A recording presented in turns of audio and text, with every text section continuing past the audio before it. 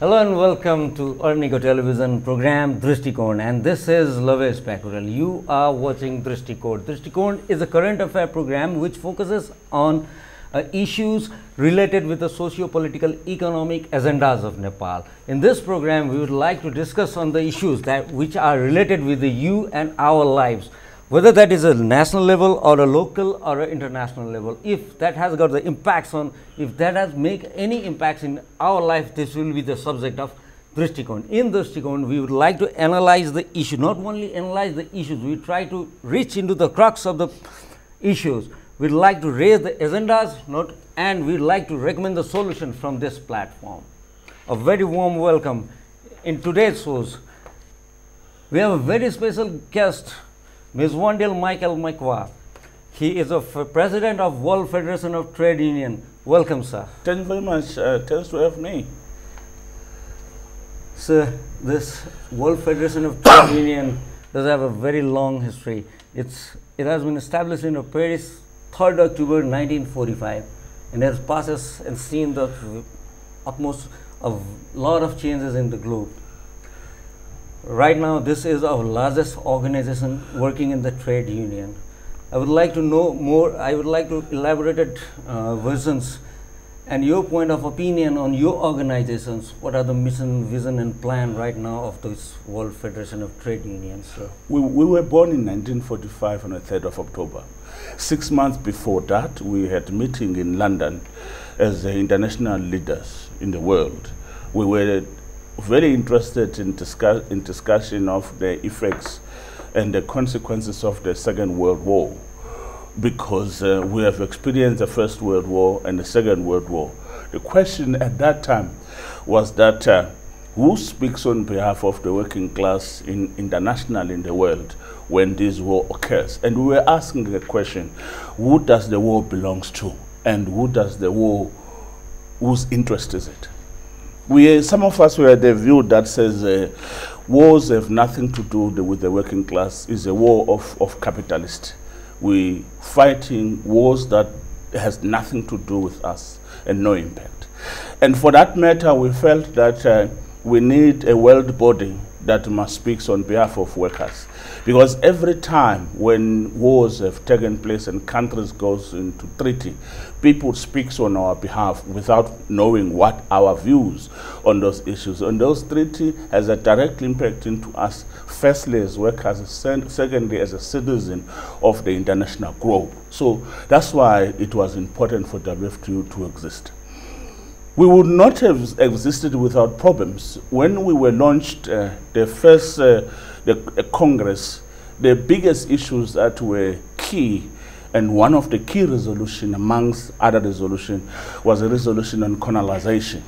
Remember, South Africa was there, that's where I come from. India was there. Both of us were colony of Britain. And we wanted a resolution that must address the question of colony, independence of countries and sovereignty of different countries as workers. And successfully, we managed to have the resolution to go through. That was the beginning of this international group. Well, 4 years down the line, WFTU split because some countries, such as United States of America, felt that they were in the trap of communism.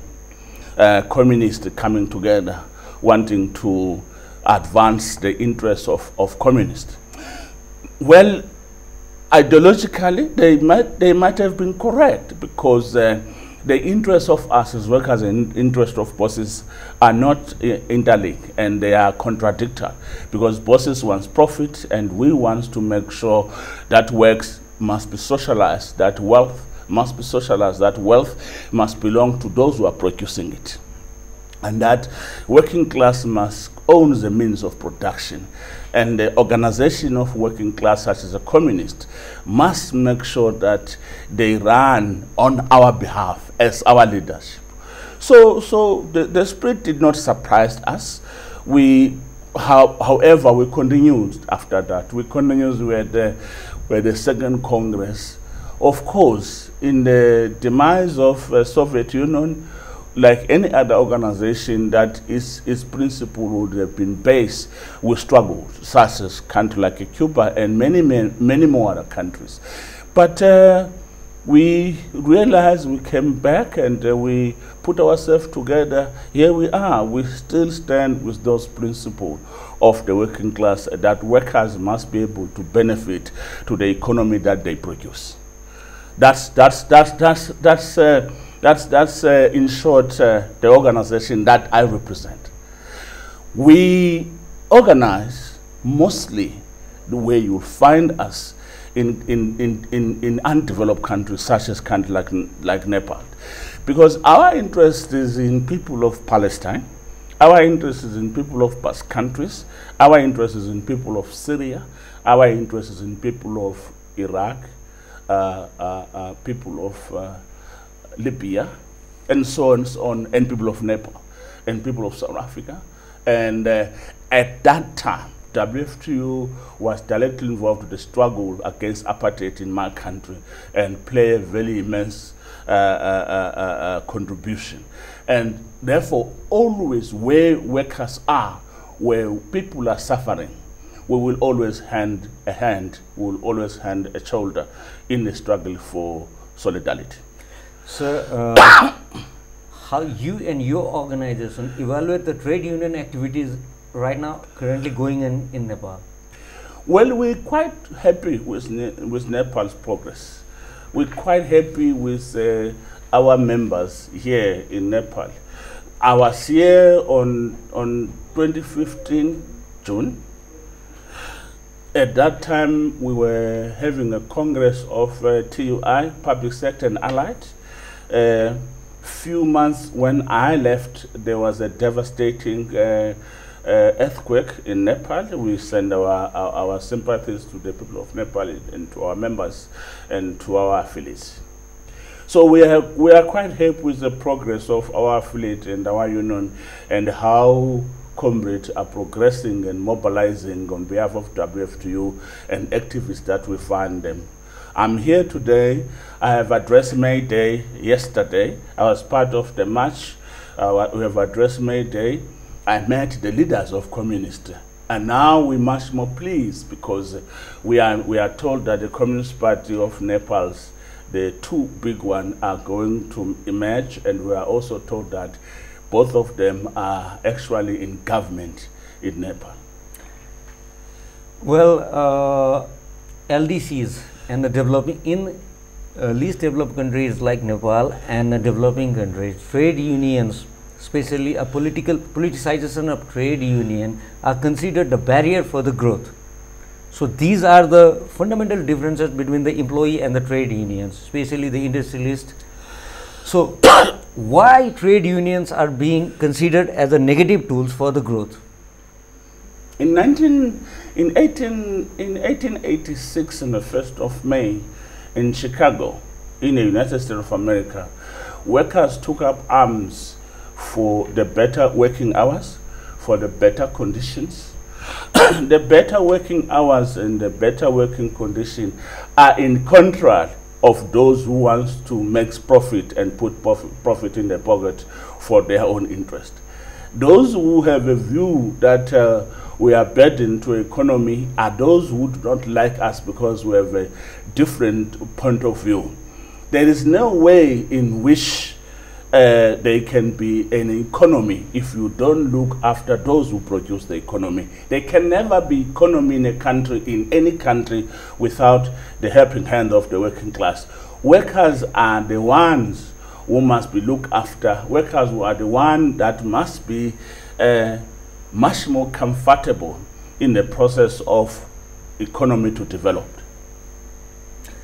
Sir, Nepal recently passes the new labor law. It is it's in August 11, 2017, which replaced the 1992 Act. So, is your organization or international bodies, international trade union, from the point of view of international trade union, the adjustments and the other facilities that have been put on in this labor law, new labor act, are enough? Not enough. we expect more in a country that is run by communists. We expect communists to make sure that whatever they do, the working class is a priority, because working class is a consequence of communists. Therefore, communist workers must be a direct beneficiary of that struggle. Therefore, in our discussion with the communist leaders of Nepal, we've been promised, and in fact, the Minister of Labor addressed the May Day and said a lot of interesting issues, a lot of promising issues. Amongst other things is that government wants to make sure that there's a minimum wage. Nobody must pay a less certain amount, which I'm told what is the minimum wage, and they are telling us that that's going to increase. Also discussed with us yesterday in our May Day that there must be a provident fund, that workers must have a future, and a matter that pension union members have addressed with me, saying that there are inequality in their pension. And the Minister of Labor yesterday addressed that and promised to rectify those things. Communist Party leaders have said to me, we must give them an opportunity to deal with these matters. And we did agree that each and everything, in each and every change that must take place, our unions in different industries must be involved.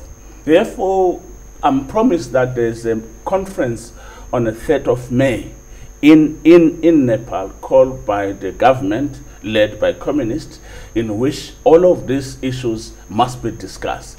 And that discussion and the invite has been given to people like the Communist Party of South Africa, Communist Party of Cuba, Communist Party of China. Surely the Communist Party of Nepal wants to learn from this country, wants to learn how Cuba, for instance, relate with their members, how Cuba relate with trade unions in Cuba, because there are trade unions in Cuba, although it's a socialist country, but there's a trade union in Cuba.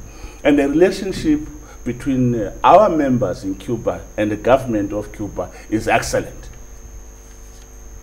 So you did have a meeting with Madhav Kumar Nepal, who is a former Prime Minister and a very, very, very influential leader in Nepal, and a ruling party, from a ruling party. You repeatedly say that there is a communist government in Nepal, but in Nepal it is being criticized that these are the communist party by their name. In the character, they are more capitalist than communist. So there is still a danger of having a welfare issues, introducing a more welfare issues. So what should be the role of a trade union, a domestic trade union, as well as the federation like you?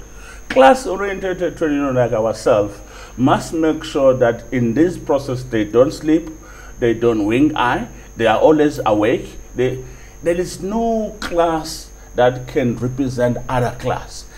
Those were our members, despite the fact that the government is from communist, must make sure that they are represented and put issues in government and represent the interest of workers. And I'm being promised that Communist Party government is ready to welcome the proposals of worker leaders, and they promise to work hand in hand for improvement of the working class in Nepal. So this nation is still fighting for the minimum wage issue, the minimum wage issues. So other agendas are there are so many far away from. We are still struggling on a minimum wage issue, salary in times. These are the major issues, sir.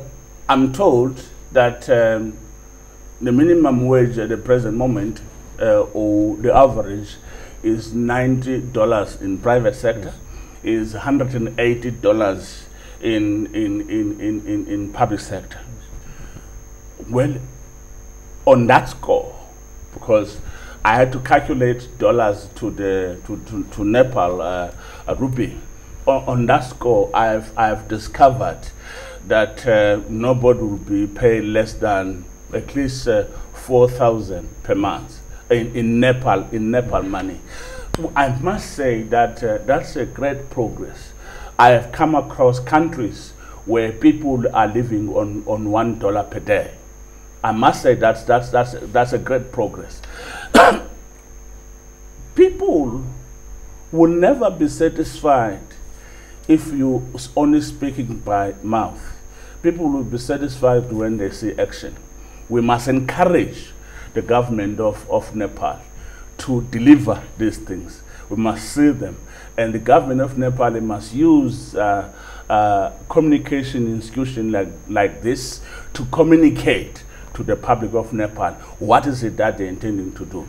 We will be watching watching the government of Communist Party in Nepal and the role of our members. And time to time, when we do think that our members are not doing what we expect them to do, we'll definitely say to them, we might not interfere to your country's issues. We don't think in this case you are presenting our name and the name of the International Union very well. But we have confidence of our leadership of WFTU in this part of the world. We think that we can trust on them that they're going to make sure that they represent our members at the best of their ability. Mr. Michael, I would like to drag your attention in some of the global issues, especially after the economic crisis. Its impact is still in there. In Europe and America, people are losing their jobs, either sacrificing the salaries, they are getting less salaries, less benefits. So how do you analyze that? The economic crisis and the impact of economic crisis is in a US, American and a European market is there. So what will be the long-term impact in labor market? The long-term impact in labor market is going to be devastating in the world, internationally. It's going to be devastating. And as the WFTU, it is always our message with our solidarity struggle that workers must organize into their organization, because the strength to fight and make sure that we protect our interests to a stage that, if it is possible, we must collapse the structures of capitalism and expose what is capitalism standing for and what is there for capitalism, because it's not for people. I am coming from America. A few months ago, I was in Los Angeles. We have an affiliate there. It is worrying, especially the level of health system of America. In Los Angeles, I traveled different streets. I came across people who are living on the street, who do not have housing, who do not have jobs. It is frightening. But the answer lies to the working class, its ability to mobilize the society as an advanced detachment of the working class in advancing the interest of workers. Capitalism has no ability to resolve the problems of the world. But the system that has an ability to resolve the problem of the world is socialism. When we begin to socialize the economy and take interest into the social welfare of the working people and community at large, especially the different sectors of our community, youth, women, and people with disabilities. When we take that interest and we organize our society in voicing the failure of capitalism to take care of their interests, we will be able to defeat the capitalism in the world, and we will be able to expose what capitalism is all about. If you notice, there has been two economical crises that have collapsed the economy of United States of America. You know what happened? Immediately when that was the case, there was a war in Libya. Every time when capitalist economy faces a problem, there's America. They designed the war somewhere in the globe. Exactly, because war helps capitalist economy to re-engineer itself. Because the reason why it collapsed, when the stock is nowhere else to be taken, when the stock is nowhere to be used, the capitalism system comes into cul-de-sac that cannot go anywhere. For that to change, they open up things through a war for them to create crisis. For instance, as we speak, Syria was a very, very stable country. Very, very stable country. Back then? Back then. Up until Hillary Clinton, when she was the Secretary of the State under Obama, organized vigilantes to destabilize the government of Syria. Hence today we have refugees, we have people who cross countries to go to Europe to look for greener pastures, kids at the level of 3 years traveling alone without their mother and their parents because they are dead in the war. That crisis, it is created by the United States of America. And anybody else to be blamed, the door must be put into the door of government of the United States of America.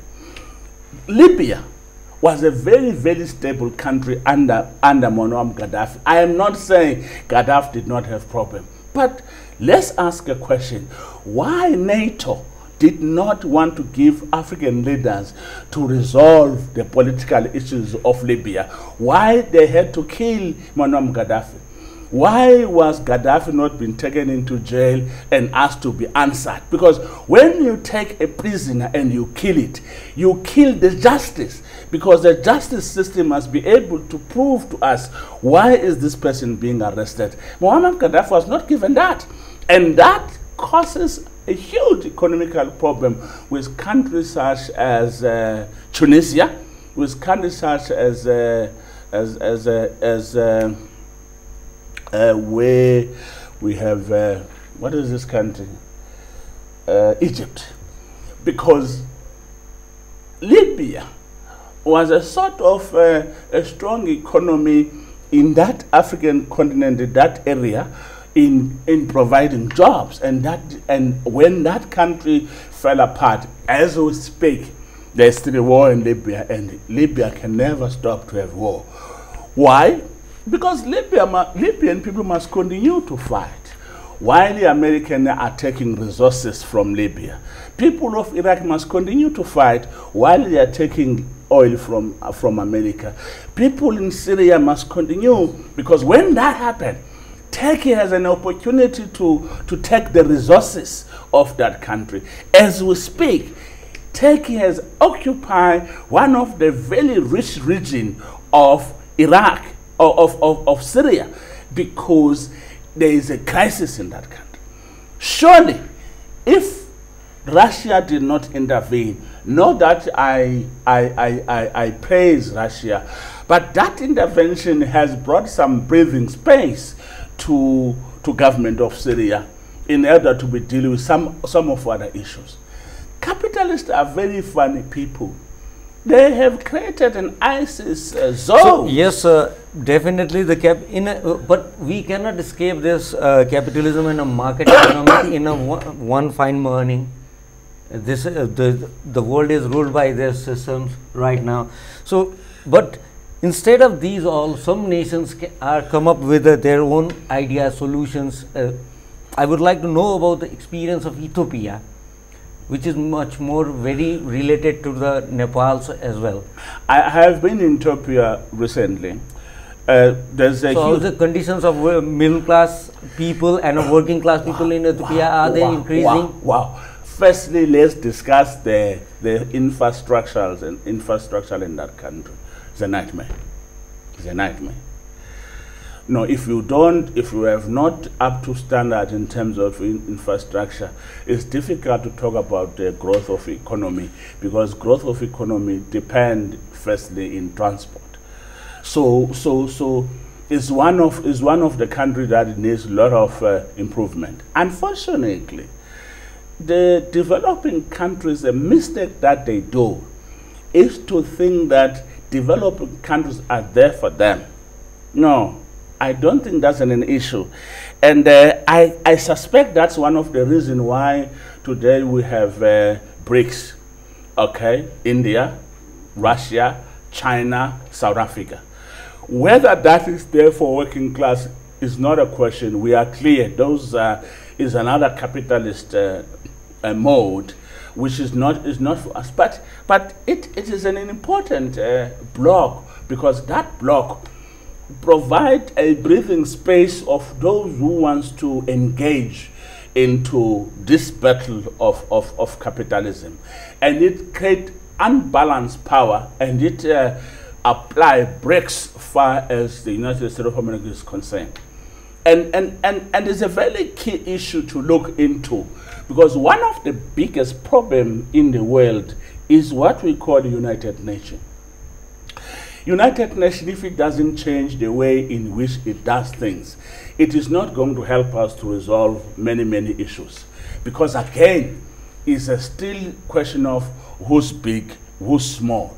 It's not a question of coming up into a system that must be able to help, particularly help countries that are still developing.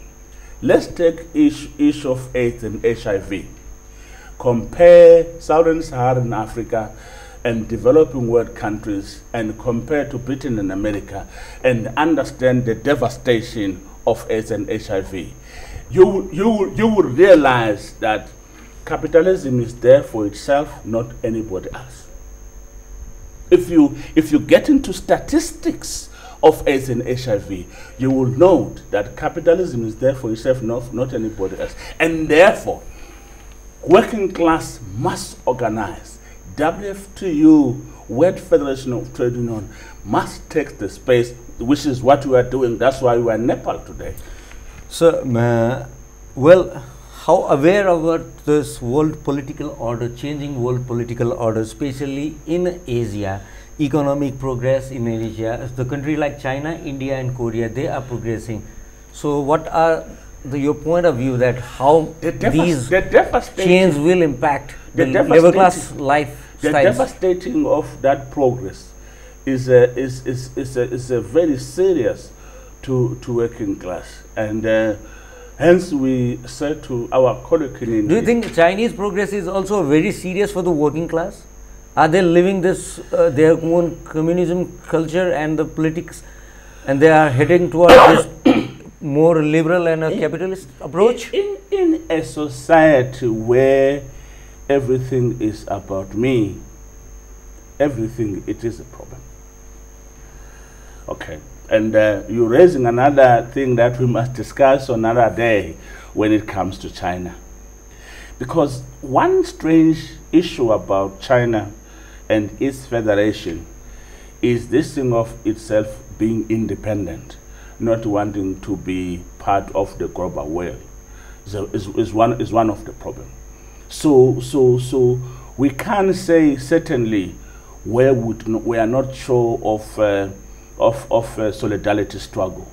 Up until we hear the working class in China speaking and explaining to us, because none of us are very clear as what is happening inside China and what seems to be the agenda.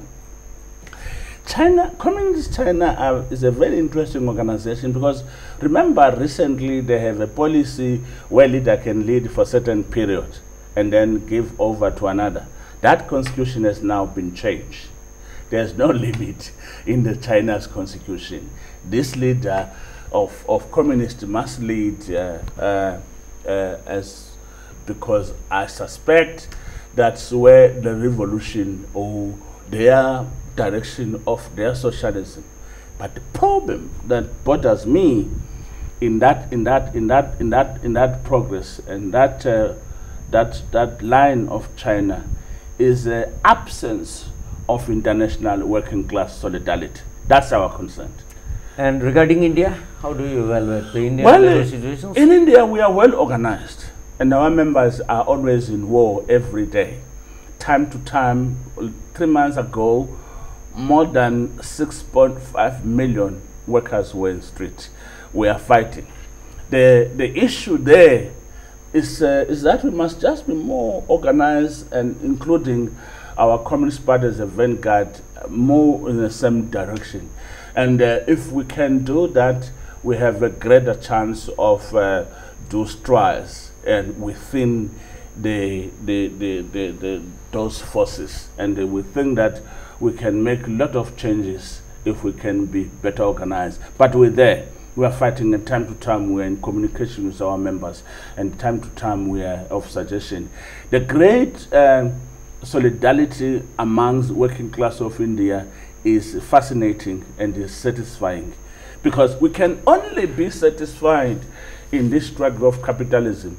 We can only be satisfied when we are sure of our mobilization, when we are sure of our ability to fight. Yes, sir. And there are so many subjects to be discussed. Sure. Mainly the BRICS may produce a challenge to the ASEAN and NAFTA or not will be the topics after this break. Thank you very much. Well, we are in a break. We are going to the break, and don't go away. Please be seated with us.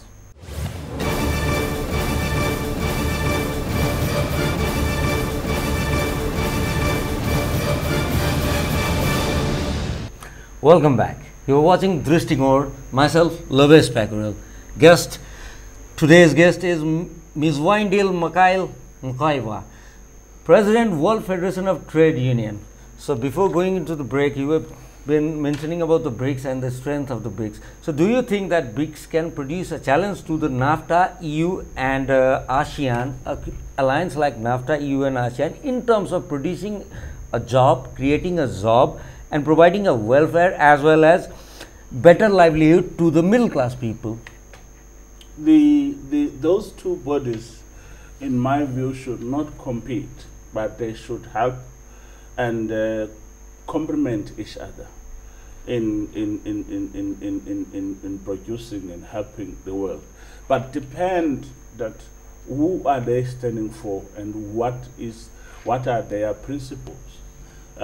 As I said to you, that class contestation has a tendency of not being representing one another. So it's going to depend what is going to happen. I don't want to borrow the crazy president's word, wait and see, Donald Trump. But if I were them, I would not compete to one another, because I think that the competition that must be done is on WTO and European Union. Because as we speak, if we take South Africa for instance, South Africa has an agreement with the United States to sell chicken. South Africa is struggling as we speak because America have a tendency of dumping cheap material that the farmers and agriculture organization in that country are unable to compete, because the government of the United States of America subsidize their farmers highly. And such challenges are often a problem, and they do kill the economy of the countries. As I said, capitalist economies have a tendency of competing to kill one another for the problem of supremacy in order to suppress and oppress and exploit workers. That's oftenly being the issue. It depends to the government, that is who is that government interest that it protects. Hence, we say we have a great interest in the situation of Nepal, that now communists are in power. We have a great interest because we expect the communist government that whatever they do, whoever they speak, they protect its constituency. And in this case, its constituency is the working class. So regarding countries like Nepal, but at last when it comes to the trade union issues, normally it considered mainly on the organized sectors. Everybody thinks about the industrial labors and other things, but the country like Nepal and LDCs, where the majority of labors are in unorganized sector, mainly in the farms. So what are the tools that has to be taken by the government to protect those people who are in a more vulnerable area in an unorganized sectors, especially in the farming sector? Firstly, the government of Nepal must have ear of its society and listen and unify its society and gain confidence of its society, so that there is no outside influence that is able to create problem. If people of Iraq, for instance, were united under Saddam Hussein's rule. I'm confident that the United States of America would not have invaded that country. The reason why it was easy for the United States of America to invade that country is because people of Iraq were not united under Saddam's rule. I am not saying I support what America have done. It is exactly the same thing to Muammar Gaddafi. The key, and we can use Cuba in this case as a classical example. Currently, we just have 5 Cubans that have been released by the government of the United States of America. The Cuban people were united in that struggle. The Cuban people are united against the blockade by the United States of America. The Cuban people are together. I am not talking about some few individuals who have issues, who wants to take the boat and go to over Miami because they think that to be in the States of America is a greener pastures. I'm talking about committed Cuban patriots, people who believe in their country and people who believe in their principles. As we speak, that's the only country that is standing. As we speak, that's the only country that has succeeded the falling of Soviet Union, still standing with the principle of socialist importance. So unity is important, and I want to believe that people of Nepal must learn from that and make sure. Definitely, we did have experience 3 series of economic blockade from our neighboring nations. We are day by day going into the trap of this trade deficits. We don't have factories, we don't have industries. Our trade unions are divided, they are engaged in their own dirty politics. They charge that there's a charge that they functions there's a malfunction between the trade unions, and the people like us are suffering day by day. So this is the time that we have to be united, definitely. Yes. So, yes. So your advice to the Nepalese people, how, and your advice to the trade unions, how they operate in a harmony so that the more benefit could be transferred to the people. This is a great opportunity to our members. This is a great opportunity to the leadership of WFTU in Nepal. This is a great opportunity to the trade unionists in this country as a whole. And this is a great opportunity to people of Nepal. The unity between the working class and its mother body with communists. And I'm very happy that the communists want to be united. My advice to them is that unity is a key. You must be united. Whatever you do must be something that is of great importance into your country. We have a tendency when we are in the developing world of listening to many, many different advice, not listening to ourselves, what we want. And I want to believe that's the reason why the leadership of the communists are calling the conference on the 30th of May, because they want to learn with countries like South Africa. They want to learn with countries like Cuba. And I have said to them, we have said to them, when you go to this country, take what is right. Don't take each and every rubbish that you come across in those countries. Take what is right for Nepalese. Take what is right for your country. But at the end of the day, the solution lies to you in the country. And we want to encourage places like media, like people like you, that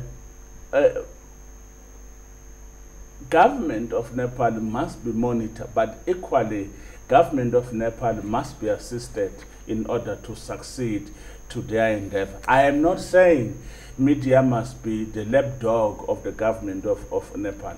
When the government of Nepal doesn't do well and must be criticized, and the criticism must be fair and must be constructive. And all role players and all stakeholders must focus into this project. This project, in order to succeed, it needs all those. But with a principle that says this project is a project of people of Nepal, and this project is a project of the working class of Nepal, and the society of the working class and the sectors of the working class. Well, we are at the end of our show, so I would like to ask you a very personal questions, if you don't mind, sir. You have started your career as a worker in a apple farm in a Western Cape. Right now, you are a second-time president of World Federation of Trade Unions. So, how this transformations is possible in your life, sir? I'm a rural boy who comes from the eastern part of the Eastern Cape, where I'm born. I'm born by two people, men and a woman, who never get an education. Myself, at my academic level, bit and pieces. But thanks to the College of the Working Class, that's where we are. In South Africa, I'm leading a trade union that has almost 300,000 membership in the public service. I'm a president of that union. And then on the 17th on October, on the 5th of October in Durban, in South Africa, I was elected as the president of WFTU. I'm serving together with Comrade George Mavrikos, a general secretary who's based in Athens, and our office is based in Athens. Time to time, I do fly to Athens to have a discussion with the general secretary and plan how do we deal with the world and how do we mobilize the world. And that's one of the reasons why I'm in Nepal. I was in Los Angeles, I'm now here. Very soon I'm going to be in Geneva in one of the conferences that is representing the workers and WFTU in particular. Well, you are one of the sample examples for lots of people around the globe. Thank you very much. And we'd like to thank you for your valuable time. Thank you. Thank you. Thank you so much, Thanks for having us. And the audience, this is the time to say goodbye from this Dristikon. Keep watching Ernigo Television. Namaste.